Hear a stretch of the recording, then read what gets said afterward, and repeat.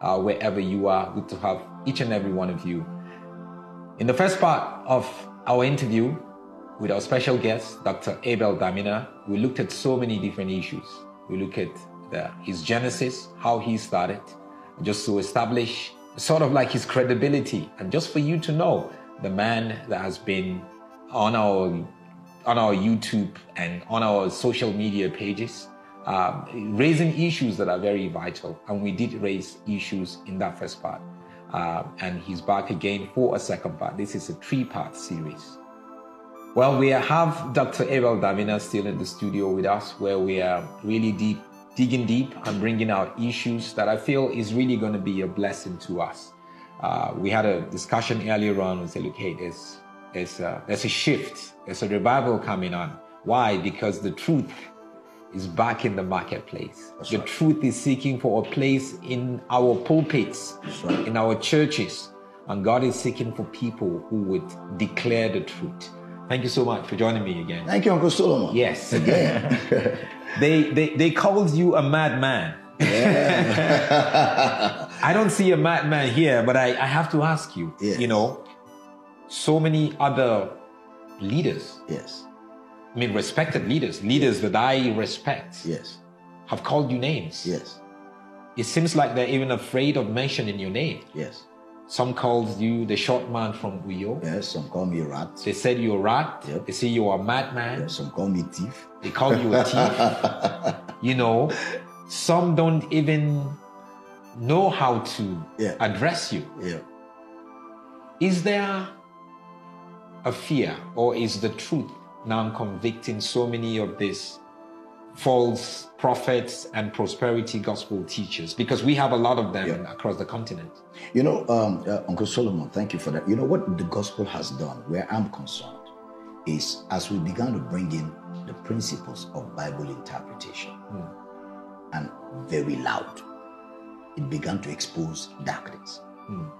You know, in the book of Luke chapter 24, verse 25, where Jesus rose from the dead on the way to Emmaus, he met 2 disciples, arguably Cleopas and the wife. They were discussing the event of the past 3 days. And then they were saying, and these are guys that have been with Jesus for like 3 years. Right. And they were saying, we thought he was going to be the one that would bring political emancipation. You know, a prophet mighty indeed. They even thought Jesus was just a prophet. You know, and then they were talking about, and to make matters worse, today, the women went to the tomb and didn't find his body and all of that.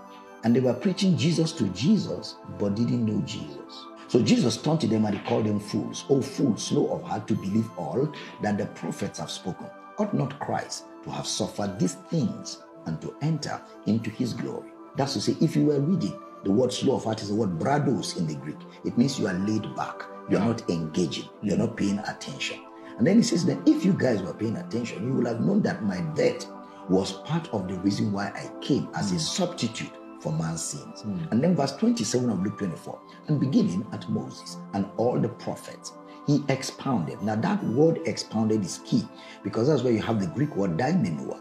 It means to interpret symbols and signs, to cut across. So Jesus was the first person who interpreted the scriptures. He was the first person who interpreted Moses, the law, and the prophets. Now, what was the emphasis of his interpretation? The Bible says he expounded unto them in all the scriptures the things concerning himself. So we say the Bible is a Christocentric material that carries with it a Christocentric message, a Christ emphasis. In John 5:39, Jesus said to the Jews, you search the scriptures, for in them you think you have eternal life, but they are they which testify of me. In John 1:45, Philip findeth Nathanael and said to Nathanael, we have found him of whom Moses in the law and the prophets did write, Jesus Christ of Nazareth. Which means there's a bias to Bible interpretation. That bias is the Christ. The message is Christ, which means Moses pointed to Christ. All the prophets pointed to Christ. So it is Christ emphasized. When we began to make that emphasis, it began to expose falsehood. And when falsehood began to feel attacked, then, you know, when people who are given to falsehood don't know how to get back at you with a superior argument, then they come at your person. Then they began to call me names, madman, you know, rat, and all of that. All of that was to get at my person thinking they would distract me from the issues. And I refuse to be distracted from the issues because it's not personal. What I'm doing is not personal. Yes. I'm not against anybody. Yeah. Some of these people are people I know one-on-one. Yeah. Some of them we've had with times of interaction. We've done ministry together. So it's not about persons at all. It's about the issues because the truth of the gospel is bigger than all of us. The message is bigger than all of us. And if we don't preach the truth, we'll produce false converts. If we don't preach the truth, we'll produce false believers. At the end of the day, we'll deceive a lot of people and send them to hell. So the truth must be preached irrespective of whose ox is God. It happened to Jesus. They called him names. They called him a wine bibber. They called him possessed with Beelzebub. So when they call me those names, I just feel like it's an honor to belong to Jesus' WhatsApp group. You know, for me, that's the way I say it. It's some of the things that you have said. I could understand why they would get to that level, but you know, for me, some of the benchmark of a leader is not to get personal. Right. And unfortunately, I've heard leaders getting personal with you. I cannot, because I disagree with you on an issue. Right. I can never make it personal. Right. I can never attack your person. Truth. You know, and to be honest, it actually made me to question the character of some of the leaders. Very true. Because that's a reflection of the character of the person. True. He might have a 60,000 seater church. It doesn't really matter. That's right. You know, but now we're seeing the character of that person. Which is very important. You know, it's very important. Very, very important. And I hope and pray that people would really pay attention to it. Right. That they will pay attention to some of the ways that some of these guys are trying to retaliate. Very true. You know, what they say. Yeah. You know, because the character of a person is the person. It is. It's not how he prays or the miracle that he's done or whatever. And we have to get there. And some of the things that you've said, which I think rattle a lot of people, you've made statements like, the God is not in heaven. Yeah. You know, even people who are not Christians would make it to heaven. Yeah. You've made the big one, obviously, the tithing issue, and all that. Yeah. Dwell on some of this. Okay. And because sometimes people would hear that, just a soundbite, and then they will conclude that, no, that's the false teaching, you know. But when you get to expatiate it, then people would understand better. You know, the truth of the matter is people need to understand that I don't teach single messages. When I take a topic, I do a series. Sometimes it runs to about 40 hours, 50 hours. I even have a teaching that's over 250 hours, my teaching on salvation. So bloggers who just cut sound bites, they mislead some of these people. And because some of these people are not studious, so they just take it and that's all. They don't bother to investigate and interrogate and say, okay, if he said this, what did he say before this and what did he say after this? Let me get the full gist. Many people won't do that. So they create a wrong impression and mislead people. But I always advise, go look for them. They are all on YouTube. They are not, you know. Now, when I said God is not in heaven, it was in 2016. I was preaching for House on the Rock in Nigeria. And then in the course of preaching, I just said, God is not in heaven.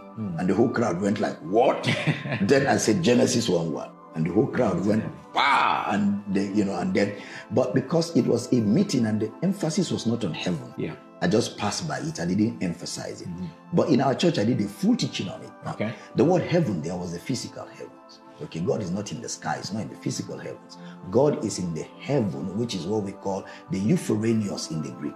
Euphoranios means the immaterial realm. So God is spirit. God can't be in a physical location like a physical person. His spirit is in the immaterial. And that's why the bodies that operate in the spirit realm are immortal bodies. That's why God is immortal. He's invisible. Okay. So, but there is a heaven reality, which is the immaterial. And that is where the believer is, the immaterial realm. Bible says Jesus has raised us up, quickened us, made us sit together with him in the heavenlies, in Christ, the immaterial. And that's the reality of the believer. And there are a lot of teachings I've done on that. They're all on YouTube. You know, In Christ Reality Season 1, Season 2, Season 3, and Season 4 deals with all of that concept. Now, during the last conference I did, I said God is not a Christian. And that caused a lot of ripple all over the world. How can you say God is not a Christian? You know? And I said, you can't localize God in a religion. God was before Christianity. Exactly. Christianity just started in Antioch in the book of Acts, not too long ago.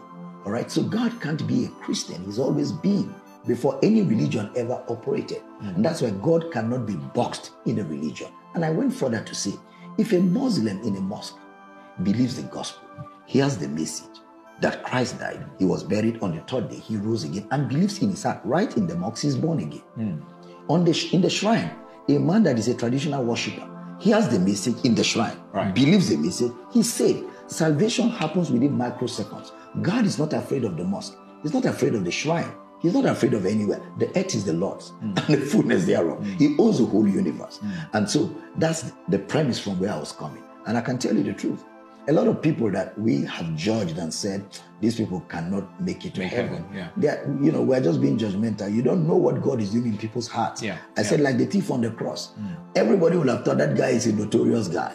He must have gone to hell. But they didn't know what happened within the last moments of his life when he said, when you go to paradise, remember me. And Jesus said, today you will be with me in paradise. So that's the premise on which I made the statement on God doesn't live in heaven. And I'm talking about physical heaven, but God lives in the immaterial reality called heaven, which is what the Bible teaches as Euphoranius, the immaterial, because God is invisible. God is immortal, and he can't live in the physical because he's not a physical person. That's why in salvation, God became a man in the person of Christ because he needed a body to operate on the earth.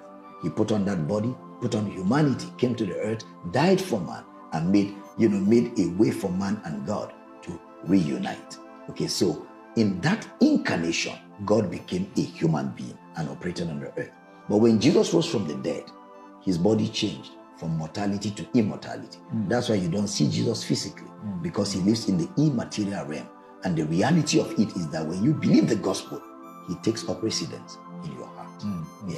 One of the big issues is the issue of tithing. Tithing, yes. So, like I was saying in my story, in the previous part. Because you are a beneficiary of it. Yes. In pre your encounter. Yes. And some people would even be saying, so how did you try to do anything to restitute? Did you seek for apology? People have said that too. And all that kind of thing. But how did you get to that place? I mean, I totally believe in your explanation of it. I believe I'm a big believer in giving. But tithing in itself, the way it's done, in the current church in Africa, is totally not biblical. But for you, because you basically trying to put Nigerian churches and the African churches out of business by saying that people shouldn't, tithing is not biblical. Well, the truth of the matter is, when light comes, people should be ready to put darkness out. I mean, why would you not do what is dead already? And the more they are trying to push this tithing, it's not working. Yes. Because people have seen people that. People are still questioning it. What is this? Now, the point is this. When I got into the Pentecostal charismatic and I started preaching, all we knew about money was tithe, and then seed, and then the prosperity thing came in. And then we were taught that if you don't pay your tithe, devourers will come before you. And we believed it because, and then we preached it, and some people who tithed had some results. So that authenticated it further. So we stayed in it.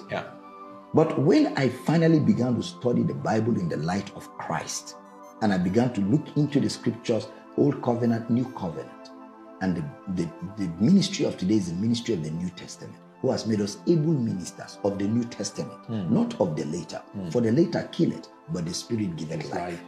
So if the ministry is the ministry of the New Testament, was there tithing in the book of Acts? Because New Testament started in the book of Acts. There was no tithing. Nobody preached it. Not Paul, not Peter, not James, not John, not even Jesus. Something about in Matthew 23, Jesus spoke about tithe. No, he was indicting the Pharisees. He said, you guys have left the weightier matters of the law. So tithing is of the law. Weightier matters of the law, like mercy, compassion. And you're emphasizing on the lighter matters of the law, which is tithe. He was rebuking them. He wasn't endorsing it. So which means tithing and all of that were matters of the law. Because Galatians chapter 4 verse 4, the Bible tells us that when the fullness of the time was come, God